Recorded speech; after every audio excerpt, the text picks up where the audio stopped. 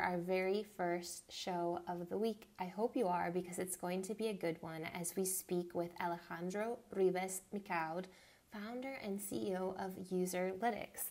Alejandro will share with us about startup and scale-up culture in a 100% remote environment, which is pretty common these days. So really, if you're looking to answer the question of how to scale a business, manage employees, clientele, and a global participant panel in a post-COVID world, stay tuned. See you today, 12 o'clock Pacific, Dojo Live.